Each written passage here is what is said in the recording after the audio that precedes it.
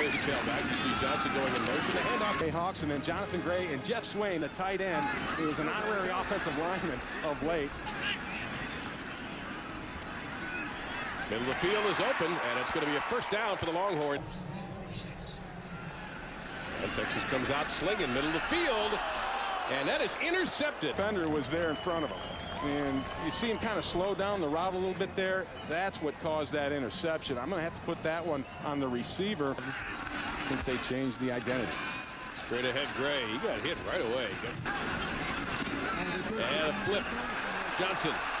If he gets loose, forget about it. Watch these guys take out their men. You get the hook block by Daniels and then the downfield block by Swain. That's good stuff, and that's why they're running the ball so well. And McCoy off the play action. And McCoy, he's a pretty good runner here, looking for that marker, gets rid of it. Play action fake. On the left side, overthrown. The pressure from Kansas, trying to run away from it. With Brown, a little hole popped up there.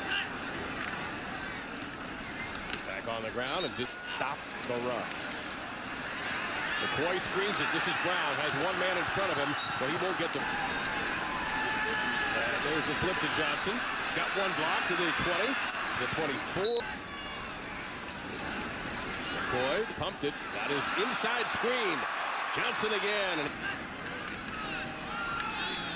on the ground, Brown.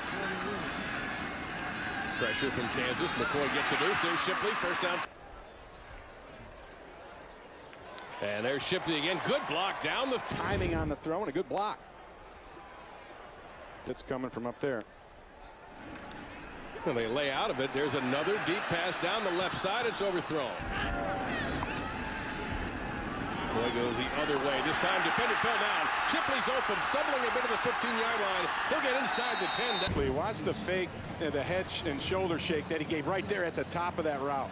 That froze the defender and gave Shipley, in fact, it knocked the defender down. Down to the 4-yard line. Head off Brown. And he'll only get to the handoff. And right behind the beef, it's a Texas touchdown. Guys with their hands in the dirt there on the left, and the key block there was the big one by Trey Hopkins. Yet. And it'll be Gray. Has a little bit of work here. To the 50. He kicked it to him and gave Gray the chance. And Gray, big hole. Gray up the middle, first down, and maybe more.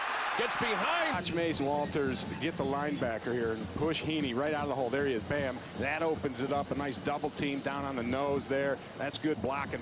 Texas going quickly here. McCoy back on the ground. He's got Gray. Gray's got. And it's Gray. And that offensive line is. And indeed, back to the ground. And it's right. And they go quickly. And it's going to be close. But instead, a little forward pitch to Johnson. This time, Kansas. Oh! Kansas. Out of the backfield. Straight up the middle. Swain, 82, with the play following him. Flag is down. For right here.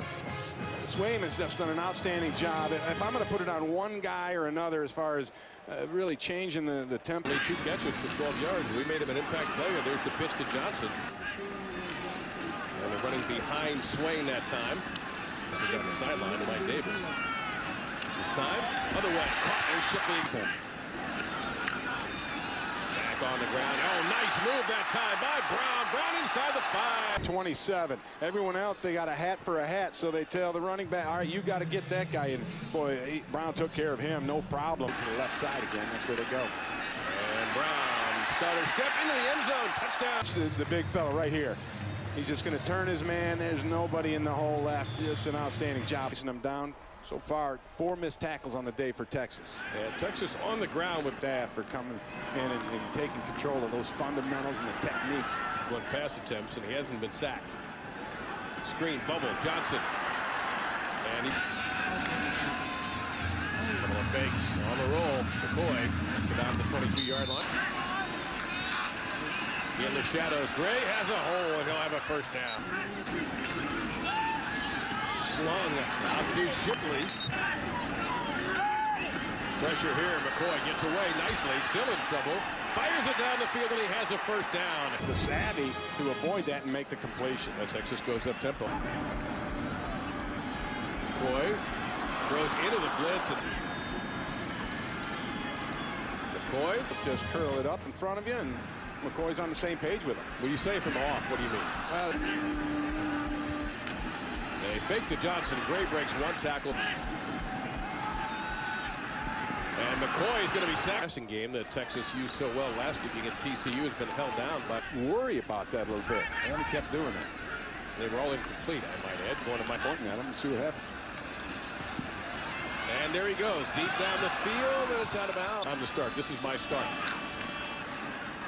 With Ashes. How long do you wait? You can't. Gray.